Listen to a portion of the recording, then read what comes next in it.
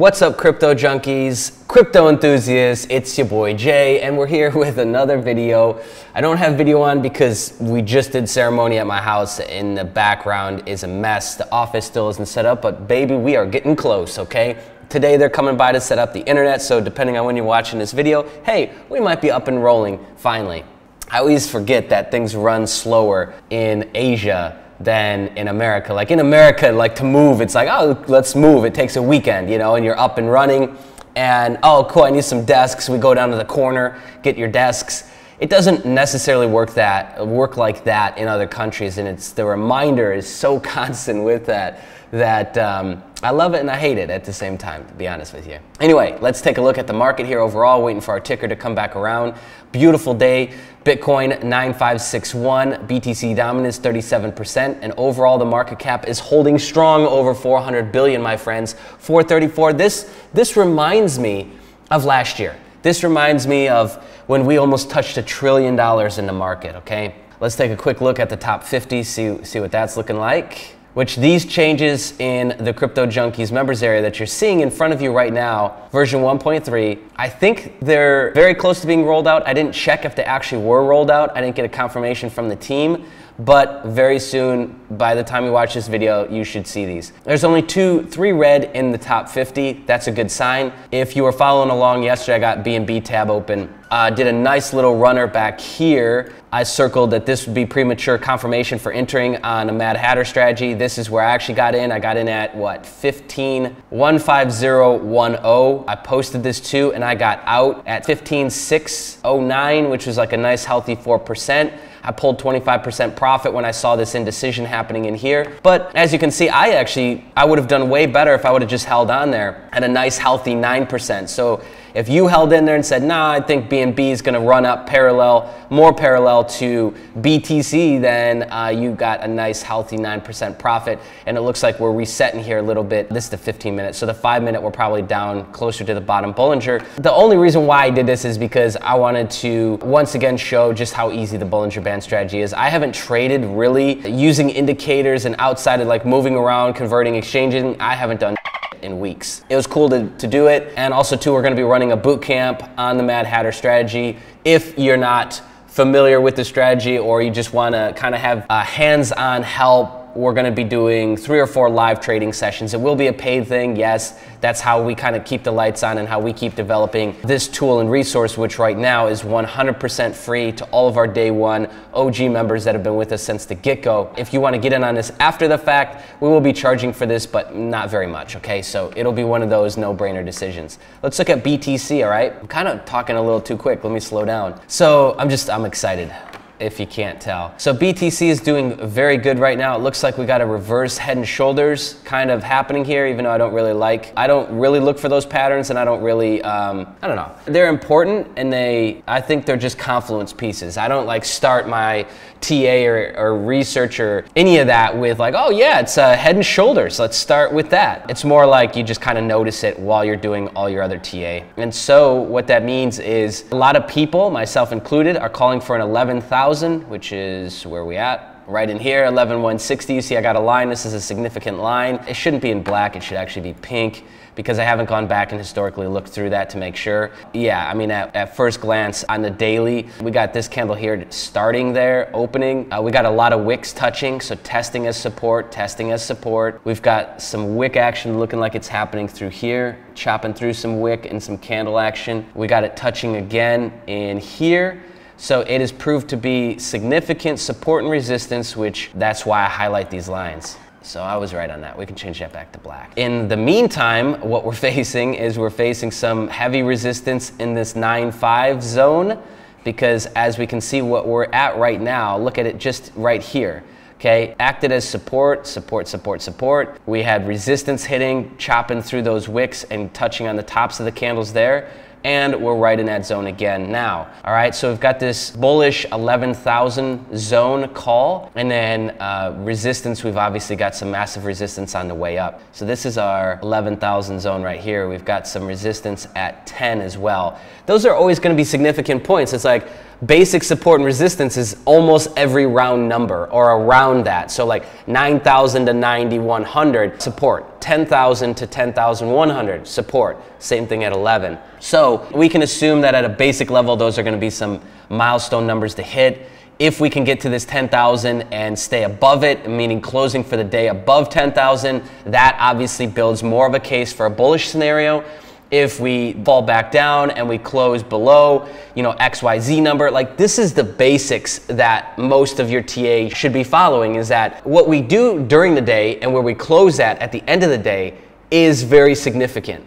And weekly, monthly then add on top of that significance, okay? That in comparison to a 5-minute chart is obviously way, way different. The more we can get higher and climb higher and stay at that number and close above that number for the day, that builds a bullish case. Does that make sense? And if we pull back and we close at these pullback numbers, then that creates more of a bearish scenario. So even if you're not applying other patterns, indicators, etc., like that should be your basics. That should be what you're kind of looking for and tracking from a day-to-day basis.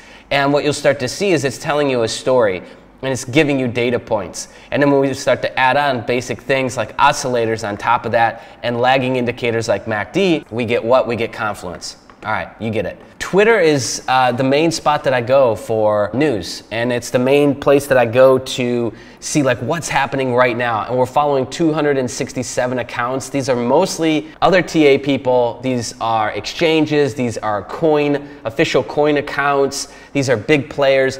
This is everything that I feel is important in crypto right now. And I'm probably missing some, in all honesty. But check this out. That's now all pulled in the crypto newsfeed. Again, this is part of the big update that we've been working on for the last 2 weeks. Can we get a little Wi-Fi? I'm literally tethering off my phone, just so you guys know. So that's probably why this is a little bit slow. We've also integrated the crypto charts. You'll get a full list of just what we've done with the updates, but here's the Twitter feed now being integrated in. Look at how beautiful that is. Ah, sexy. And then we got all the news stuff. So this is the hub, man. If you want to know like what's happening on the brink, the second something breaks, it will be tweeted first. And you should probably treat it like, oh, is this actually happening or is this speculation? Look into it really quick. And then within an hour, 2 hours, you can expect articles to hit. So I never go to article sites first because you'll always see news break first on Twitter. I'll just give you a quick look at this. Might as well, we're already here. Let me tease you a little bit. Crypto charts, they're pretty good size if you've got a bigger screen monitor, and you can add unlimited charts. Will be your 4 standard charts so that you can just get this at a glimpse. Again, I'm on a notebook monitor or laptop, whatever you want to call it. But if you got a fat curved 32-inch, ooh, looks good. And then you can just add more charts here. Pretty cool. And we got auto suggest. So this was a pain in the ass, believe it or not, to actually pull this in. They don't give you this very easily, so we had to work at getting that. Just know that it was not easy to provide such greatness, okay? So yeah, check this out. ETH, Lite, and BCH. Look at this run up Bitcoin Cash has had. Jesus. Epic, epic little run up. I don't even know what that is. I don't want to play around with that, okay? All right, so anyways, news always breaks on Twitter. The site aggregators will come up later, right, and post articles. So let's get into some topics and some news that I feel is really important, some things that I want to highlight, all right? In case you missed it, U.S. court rules that the money laundering related case from Silver Miller is going to be public against Coinbase. So what had happened was essentially Cryptsy, which I never got involved in this Paul Vernon, was allegedly found guilty of stealing his users' cryptocurrency and ran off with about 100 million worth of crypto with today's valuation. And the exchange went bankrupt and he laundered that money back out through Coinbase, which talk about an idiot. Gosh, like out of all your options, you're gonna use Coinbase in it. He's obviously a US resident, and that's why he did that, so he could move out massive amounts of money. Well, guess what? They're saying negligence on Coinbase's part, and they're seeking 8.2 million in damages, which that is nothing in comparison to 100 million. Now, what I find very interesting and what I'm anxious to see is we've got this new precedence being set. Like, we're going after big amounts of money in these scam cases. How much of that actually gets back to the user? Because remember, like back in the day, you know, Bank of America got sued for its overdraft fees and its aggressive this and that, which equated to billions of dollars in profit. But what did we all get, the users and the account holders? We got like a check for like $100. And I'm sure people got more than that. It was weighed out based on maybe how much you lost or how many overdraft fees that whatever on your account. But I'm just saying in general, there's like a meme and we all know it to kind of be a joke, like, okay, wow, so you won, but the users get like $5 back. I don't know. That might all change with crypto because there's bigger and bigger cases now that are being tried and people being convicted of. So overall, I think this is a good thing because between this case here and this case here, which is where a suspect was caught across international borders in this mining heist, he stole mining equipment. This is proving that you can't really get away with stealing money, being a fraud, being involved in scams, and run and hide and get away with it, at least for very long. A lot of the older scams like OneCoin, those people are now being rounded up. They're being caught all over the world and being tried and convicted in other countries, Italy, Poland, places in the EU. So for all of those, for those of you rather that are sitting back on the whole BitConnect thing, wondering if those people are going to be caught, Devore, just give it time. Give it time. Those guys will be caught. And I believe that even people that weren't necessarily running the companies and the brands themselves, but were flat out lying to people and scamming just to get more profit and more affiliate commissions, fill in the blank, Glenn Arcaro, you know, people like that, which just shitty human being all the way around. Guys like that, you better spend the money now, Glenn, because you're going to be caught. You're going to be arrested. You're too stupid to not be, okay? You're not that smart. There's people who are way smarter than you who are being caught and arrested in international lines and international waters. So that to me, I think is very exciting because there's like still this thought that like, oh, we can get away with scamming, you know, tens and hundreds of millions of dollars and we'll just like flee the country and go to another spot. That's quickly dissolving. And I like that, okay? Some other big news, 1 in 5 big financial institutions, whatever you want to define that as, are getting ready to trade crypto by October 2018. This is based on a Reuters survey where over 70% said that they intended to start trading crypto in the next 3 to 6 months. Now, I do want to disclose that the survey didn't say what kind of firms we're talking about here, but overall this is positive and this does affect the market. This is a piece that will positively affect the market. Quickly touching on some good PR stuff is CZ and Binance have partnered with Crypto Savannah to help transform Uganda's economy with blockchain technology. Here's a guy who, if you want a great example of somebody doing good in the crypto space, it's CZ. He's not out there talking about, right? He's not out there trying to say Binance is the best exchange, we're better than Kraken, we're better than Bittrex, we're the best, we're the greatest. He's just out there acting, doing things. And through his actions, more and more people are falling in love with this guy. If we take that scenario of a guy who's just humble, who's just grinding his face off, providing a great service, and his business is Binance, an exchange, look at that example. Pretty great, right? Come over here on the other side and look at the example of what the Bitcoin Cash team is doing, where 99% of their time is just spent saying, no, we're the real Bitcoin. Like, give me a break here. Just go out and build a great product that provides epic value for your users, and it will speak for itself. The fact that you guys are out there running around spending all your time, you've bought the Bitcoin Twitter handle so that you can further dilute people and manipulate people. Your site, Bitcoin.com, calls Bitcoin Cash Bitcoin, and BTC is called Bitcoin Core. You're confusing people. You're a joke of an organization. What if you even want to call yourself that? Like, get real here. Just go and build something epic, and then everybody will just use it. If you are the cheapest, great. Just be the cheapest. You don't have to then go around and say, nah, this shit over here is garbage, man. We're the best, we're the cheapest. That will never win you a community. That will never win you respect. You're basically going out and demanding respect from the marketplace instead of just earning it through having a quality product that provides value. It always boils back down to that basic equation. And I hate to say it, but like outside of really ignorant, brand new, wet behind the ears people, nobody's falling for it, man. And you're just getting more and more mad.